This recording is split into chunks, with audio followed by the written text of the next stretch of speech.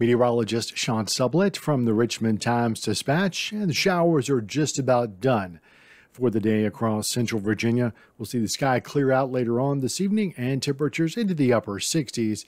And then the start of 3 days, which are going to be kind of hot and humid. Really everything you'd come to expect in mid-August in Virginia. We're into the upper 80s, a few more afternoon clouds on Friday, but no rain. And then we think both days this weekend, we're heading back into the lower, perhaps even middle 90s. Again, not stifling humidity, but certainly high. After all, it is the middle part of August. So we see the lows staying in the lower 70s over the weekend. Keep that in mind if you're going to the Watermelon Festival in Carytown or you're going to the Jazz Festival this weekend at Maymont. We do think it's going to be dry both days.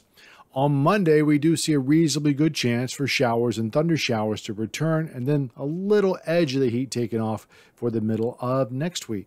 Stay with us on social media for updates and subscribe to the Times-Dispatch. Get our videos right to your phone on the Virginia Video Network app.